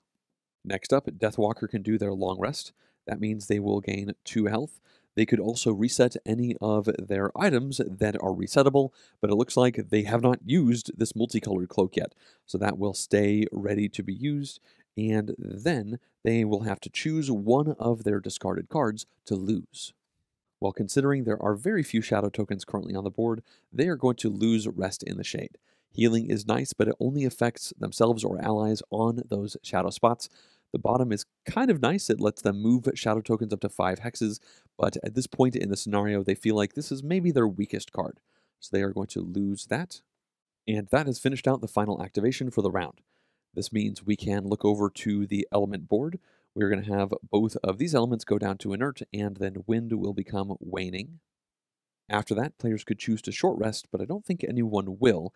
So the final thing that happens is we have to reshuffle up the modifier decks. Over here, Blinkblade did hit their null, so that has a reshuffle symbol on it. And up here, the monster modifier deck hit that 2x. So that means this will also be reshuffled. Finally, after that, we can see that the archers hit one of those symbols, so we can reshuffle this deck. It looks like they went quite a while without hitting any of those reshuffles. And then after that, we are ready to go into the next round of the game. At this point, we are starting off the next round, although I did just realize that Blinkblade does have to discard this from their active area at the end of the last round, and now they are going to go slow because they don't have any tokens. So they can put this right over here, and I think we are all going to be playing 2 cards this round. For Blinkblade, they only have 2 cards as their option, so that is what they will be playing. So let's look at the board state, and we only have 3 cards available in our hands. Now we have a melee attack, we have a ranged heal, and a ranged attack. And when we look out at the situation and we talk to our companions, the Deathwalker player has told us that they are pretty confident that their Shadow Beast will be able to take out this guard. So with that in mind, I think we should probably focus on doing a 3 damage attack, probably towards this archer right there. They still need a few damage to be taken out, although I suppose we could also use this to hit that archer, but the Deathwalker player tells us they are probably going to hit this archer as well. Now, based off of our timing, I think we might end up going first, but either way, I think this is the card for us to pick. Now, that means we have to go with one of these 2 as our other option. Now, what we could do is play this one, which gives us +2 shields against ranged attacks, which is certainly not bad. We would not move, but I don't think we need to move, and that would save this regroup card for our hand, and we could potentially play this on the next turn if somebody is in real need of that healing and that regeneration. Now, we could try to use this for Blinkblade over there, but we'd have to move and then use that, and I think it would be much better to get this damage in. So let's go ahead and pick these 2, and we'll save this card. Next up, we have to choose our initiative, and I think let's just go as fast as possible. All right, let's see what everybody did. Deathwalker is going at 20. We know that we are going at 15, and Blinkblade is going at 99. They are obviously slow, and that was the card they picked. It looks like they are hoping to go very late in the turn order, as late as possible, actually. Now we can flip over the Archer card, and they're going very fast at 16, and then the Guard is going at 15. Now that's interesting. They are going to shield themselves and then do an attack that poisons, and they aren't even going to try to move this round. Well, when we look at the initiatives, we are tied with the Algok guards. Now, whenever a player character ties with a monster, the player character breaks that tie, so that means we get to go first. Well, we always activate summons first, although you notice our Banner of Hope does not actually activate. It doesn't do anything. Its effect is something that happens at the start of each ally's turn if they're within range 2 of it. Now, this says they can heal 1 on themselves, and we are adjacent to the Banner of Hope, so we are certainly within range 2. That means it will heal us once, which will bring us up to 6. Next up, we can activate Deflecting a Maneuver, and that will turn our shields 2 on, but again, that is only for ranged attacks coming towards us. Next up, we can do our Javelin attack, which will be an attack 3 at range 3. Now, when we look at our options, we can't quite reach this archer. They are 1, 2, 3, 4 spaces away. But we can, it appears, hit either of these 2. Now, when we look at the Deathwalker's actions, they are going to be moving their shadow token up to 5 spaces, and then they are going to attack adjacent to that shadow token. So that means they could hit either one of these as well. Now, this archer right down here is wounded already, and when they take that wound, they will only need 3 more damage to be defeated. Now, that means if we attack them and do at least 3 damage, then they will die before they even do an attack. When it comes to this archer up here, they are not wounded, and they only have 1 damage, so it's very unlikely we would be able to defeat them. So I think let's go ahead and target number 1, because we have reasonable odds to defeat that archer before they do any damage back to one of us. So let's draw the top card from our modifier deck, and that is great. Normally you want to see big numbers, but 0 is enough because that means we are doing 3 damage, which will bring archer number 1 up to 5 damage, and once again, this wound will kill them before they even get to do the rest of their activation. With that completed, our turn has come to an end, so we can infuse the battlefield with the element of wind. Next up, the Algox guards are going to activate at 15. Now they are going to start by shielding themselves, and then they will do an attack of +0 that will also poison. Now the first guard is going to be this elite one right over here, and before anything else happens, they are wounded, so that means they are going to take 1 damage. That will bring them to 11, so they aren't quite dead yet, and remember they are currently strengthened. That means with this attack, they are going to draw 2 cards and choose the better one, because this gives them advantage. So let's look over here, and they are going to be focusing on our Banner of Hope. That's because it activates just before us, so that's going to break the tie. So that means it is going to be attacking that Banner of Hope. The base attack is 4, so they will draw the top card, which is a -1, and they have advantage because they are strengthened, so that is a +1. They'll choose the better one of these, and that means they are doing 5 damage to our Banner of Hope. Now that's unfortunate because they only have 4 health, so that is going to destroy it, and it was only able to activate once, healing us once, but even that one activation plus absorbing a 5 damage hit made this Banner of Hope be pretty darn effective. So let's remove it from our active area, and you'll notice it has this X in the bottom right corner, which means this card is now lost. After that attack, this does have poison, so the banner would be poisoned, except that it is destroyed, so that's not going to happen. Now, this Algox guard is going to activate, but we will notice that it is wounded. So it's going to take 1 damage, which means it's now at 7, and 7 is the hit points for the Algox guards. So before they can do anything else, they are defeated, which means we can put a loot token right over there, and then remove all of these tokens from the sleeve. After that, the Algox archers will activate. Now, there are 3 of them, and this first one is the elite one. We can see that it is number 2, and it is wounded, so it will take a wound, which brings it up to 8 wounds, which is just barely not enough to kill it. Now, it is going to attack, and we can see it's at -1 attack, but +1 move. Now, it will be focusing on this city guard because it is just 2 range away, so they don't have to move. Their base attack is 4 -1, so they are doing 3 damage with this, and that is going to be 5 damage, actually.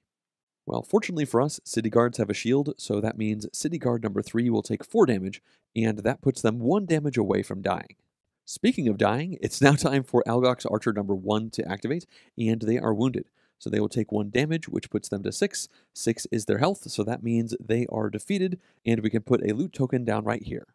After that, we can take these off of the sleeve. And finally, Algox archer number 3 is going to go. Now, they are going to be focusing on us because we are just 2 range away versus the 3 of Blinkblade, and we would break the tie anyway because Blinkblade is going at initiative 99. So that means we are being targeted. They currently have damage of 3 -1 or 2, so then they are going to do just 1 damage. Well, that worked out pretty well. Actually, they're not going to do any damage because we have our deflecting maneuver online.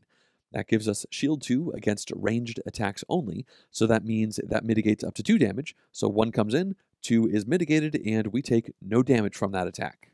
So the archers are done, which means it's now time for Deathwalker to go. Now they are going to start by activating their Shadow Beast right over here. It doesn't have to move, so it's going to do a 2 damage attack against its focus. And when they draw from the Deathwalker deck, they are going to do just 1 damage. Now that is fine, because Algox guard number 3 now takes their 12th damage, which is exactly enough for them to be defeated. So we can clear this off. And in fact, that was the last Algox guard period, so we can remove all of this from the scenario. And then we can swap the guard out for a loot token. Now, in addition to that, the Deathwalker defeated them, so a shadow token is going to come out because their Call to the Abyss is still active. And now Deathwalker can activate their cards. Now they're going to start by doing the bottom part of Black Barrage, which lets them move 1 shadow token up to 5 hexes. Now they currently have 2 shadow tokens on the board, and they've decided to move this one, so it will go 1, 2, 3, and they'll just leave it right over here. And now it's time for them to activate Wave of Anguish. Now this says that for each shadow token on the map, at the start of this action, they can perform an attack 3. Now, this is going to happen as if the Deathwalker was occupying the spot with that shadow token. Now, this will be lost after the activation, and it gives them 1 experience. So effectively, they get to do a 3 damage melee attack from every shadow token out here on the board. Now, unfortunately for them, this token right here is not adjacent to a valid thing to attack. They would love for this to be right over there as well, but that's not the situation. So either way, they are going to do a 3 damage attack from this shadow, and it's going to hit the archer number 3. So they can draw the top card from the modifier deck, and they got +2. So that means they are doing 5 damage with this Wave of Anguish attack. That's awesome because 5 is exactly what we needed to defeat that, so that was a pretty lucky draw right there. So we can remove that from the board and put a loot token down, and then Call to the Abyss will activate because they defeated that creature. Now at this point, their Wave of Anguish could activate on this shadow token, but not that one. This one appears to only be for the shadow tokens they have at the start of the action. Either way, this does not have a valid target, but as you can see, the Wave of Anguish is a great card. It lets you hit potentially lots of things, even with this 1 attack that allowed the Deathwalker to kill off that creature that wasn't even in line of sight for them. So they are now going to take 1 experience, and then the card will be lost. This means they will go up to 7 experience total. And then to finish out their turn, for some strange reason, they've decided they no longer want Call to the Abyss going.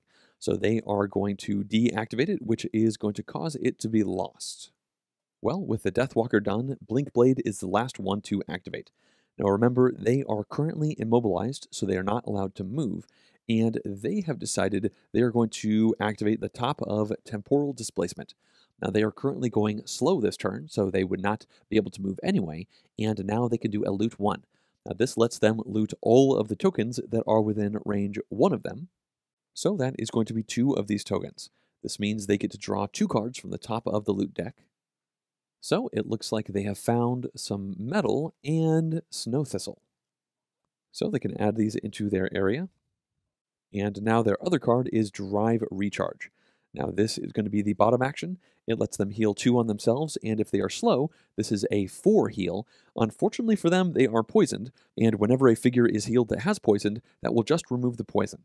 So this is gone, but they don't get anything out of the +2 heal there. Either way, not being poisoned is certainly a good thing. And at this point, the final activation of the round will be the City Guards. There are still 2 of them out here. This one is going to start by moving once, and it is going to do a 2 damage attack towards Algok's Archer number 2. So let's have them draw from the Deathwalker stack, and they got a null. Well, that is unfortunate, so no damage happens there. And then City Guard number 4 will go 1, 2. And let's have them draw from the Deathwalker stack, considering there will be no null card in there. And they have drawn a +1. So that means they are doing 3 damage, which will bring this damage up to 10, and that is more than the 9 that we needed to kill off this archer. So it is going to be defeated. We can put a loot token over there, and I just realized that I slightly cheated. The City Guards have initiative 51, and I did say that Blinkblade was going at initiative 99. So technically, they should have done this first, and then Blinkblade would have gone, but that's not going to impact any of the actions that Blinkblade took. The reason for that is because whenever we hit a victory condition for a scenario, we are still always going to play through the rest of that round. As you can see, when this Algok's Archer was defeated, there are no more enemies. That was our victory condition, so we have one. At this point, Blinkblade would go, they would then loot, and then we would be at the end of the round, where we would not even need to do any end-of-round tasks, because the scenario is over and we are victorious. This means we now have a conclusion to read, but I will read through this once we have taken our experience, our gold, and battle goals. That way, if you want to, you can skip this and not be spoiled about what happens when you are successful with this scenario. So we could start with experience, and remember, whether or not we were successful or we failed, we always get this amount of experience. So we get 4, Deathwalker gets 7, and Blinkblade gets 6. Now, since we are successful, we are going to get bonus experience equal to 4 plus 2 times the level of the scenario. Again, the scenario level is dictated by the level of monsters we fought, so this is a level 1 scenario, which means we get 1 times 2 plus 4, or 6 bonus experience. So we would log all of that down onto our individual character sheets, and then we can look to see how much gold we picked up. Now, it appears we were the only ones to pick up any gold as a loot, and for a scenario level 1, every gold loot will turn into 2 gold, So that means we could write that down onto our sheet right here, and we could also make notes about the various items we picked up. For instance, we looted one piece of wood, and Blinkblade picked up metal and snow thistle. Lastly, it's time to check our battle goals to potentially take check marks. Now, we can reveal Scrambler to our companions. We obviously never took a long rest, so that means we would get a check mark, which again, we would put right down here. And for every 3 of those check marks, we could check off one of these perks, which let us modify our combat decks. Remember, you also check these off every time you get to an experience threshold to level up your character. Now, we can look over here, and Deathwalker's battle goal was Ravager. This says they needed to perform 2 actions with lost icons in the same turn. Now, they thought they had this, considering they lost Wave of Anguish in that turn, and then they also lost Call to the Abyss, although at this point I now realize they did not perform the Call to the Abyss action this turn, they just lost it this turn. So I don't think that actually counts for Ravager. That's on me for not looking at the specifics of this wording very well, so that means Deathwalker would unfortunately not be able to check off one of these boxes. And finally, we can look over here to Blinkblade. Now, it looks like they have Egoist, and this says they need to collect more money tokens than any other player. Well, unfortunately for them, we have 1 money token, and they picked up none. They were hoping with that last action that both of these would be money. Remember, the vast majority of the cards in that deck are money, but unfortunately they did not grab money. Now, if they wanted to make this more likely, they could have picked up some of the other loot tokens out on the board. And as you can see, there are a bunch of them that were not looted. Now, perhaps they should have prioritized that because obviously getting these check marks is nice, but they were instead prioritizing killing off the enemies and trying to save these city guards. So it was good for the scenario as a whole, but maybe not great for the overall campaign for the Blinkblade character. Well, with those battle goals done, we are now officially done with the end of the scenario, and at this point, if we wanted to, we could head back to the outpost of Frosthaven to do things like crafting supplies, leveling up our character if we got to enough experience, or also trying to build out the town. Now, with all of that in mind, the final thing that I want to do is read out the conclusion here for our successful completion of the A Town in Flames scenario. When an Algox falls, it does so with force. It shakes the ground like a felled tree and crushes anything beneath it, so when you drop the last fighter in this group, you do so with care. Seeing this, the remaining Algox slacken a little. They know the tide has turned. They call out for retreat, tilting their heads up and releasing a long, ragged howl. The noise carries out over the entire town, and within a few moments, they are streaming out of Frosthaven like giant white mice. You lower your weapon and breathe. They'll be back, you are certain of it, but for now, you can rest. You wipe the soot from your face and take stock. Frosthaven is almost exactly what you imagined, a knot of gray stone and timber surrounded by sharpened palisade walls, a place where mere survival is an everyday concern and where only the desperate and hard could feel at home. Thankfully, though, the townsfolk are tough. They're already on their feet, putting out the fires and picking through the rubble. In fact, one of those townspeople is marching right for you. It's a woman, short and severe, with a fighter's muscular build and closely cropped hair. Her face is solid like carved marble, but as she steps past some of the bodies laying on the ground, her face folds just a little and she mutters something to herself. But she keeps moving, and coming into the town square, offers an outstretched hand. "Oak be praised," she says, and crushes your fingers with enthusiasm. "We wouldn't have held out much longer without you." You acknowledge the thanks and ask what happened. "Oh, just life up north is all," she chuckles, but there is a clear pain in her voice. "I'm Satha, mayor of this fort now that my predecessor and his lieutenant have fallen. As for the Algox, they've been at us all winter. Took them months to break through, but they finally did. Probably killed a dozen or so of my men, and would have done worse if you hadn't shown up." You explain who you are, that you've been sent from White Oak, and relief creeps into her face. "Well then, our luck has turned," she laughs, and clasps your shoulder hard. "There's not many of you, but I'll take what I can get, especially now that our garrison's been thinned, and as it happens, I have an idea." She turns and gestures to the town's smoldering walls. "We took a beating in that fight, so if we're going to survive much longer, we'll have to do more than just sit around and wait for the next attack." Her smile widens a bit, and you watch her size you up. "With the state of our defenses, we need to be a bit more proactive here. I want you to follow the Algox into the southern mountains while their trail is still warm, and try to find a way to slow down these attacks." You feel her grip tighten, and watch as her smile grows wide. What say you?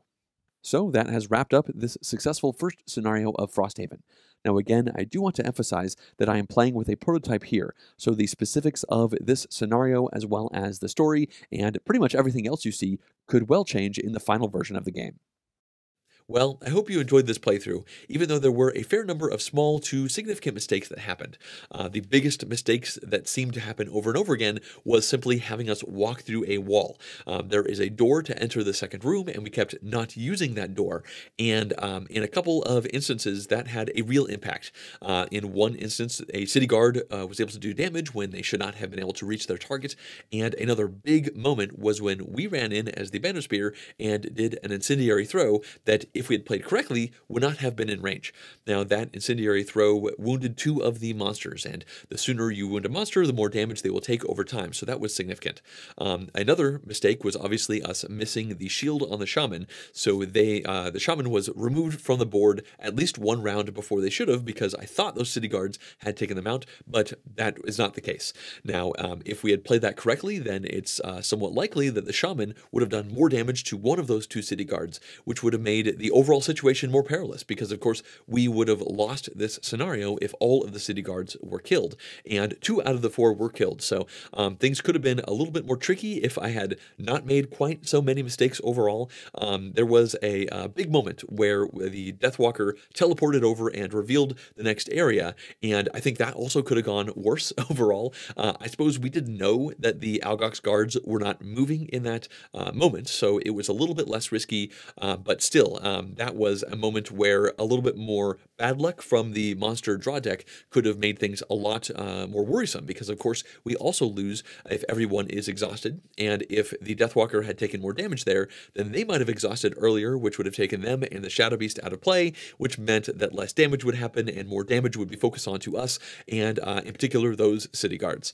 So in general, I think we had a slightly easier time of being successful in this scenario because we got a little bit lucky, and because I made some mistakes that seemed to, in general, help us more than hurt us overall. But I still think this was a good representation of what Frosthaven feels like to play as you are trying to manage your cards, discuss things with your companions, and try to overcome the obstacles that the scenario is presenting you. So once again, this was a prototype version of the first scenario for Frosthaven, and it's very likely that it's going to change between now and the final product. Maybe some small tweaks, or maybe even some big ones overall, but either way, I think that is going to wrap up all of my thoughts on this play. As always, I'd like to thank everyone who's been supporting this channel, including all of these producer-level Patreon backers. If you too would like to directly support the channel and the creation of videos like this one, then please go to jongetsgames.com/support to see a variety of ways with which you could do that. Also, if you enjoyed this video, please click the like button down below as well as the subscribe button for the channel. Thanks for watching.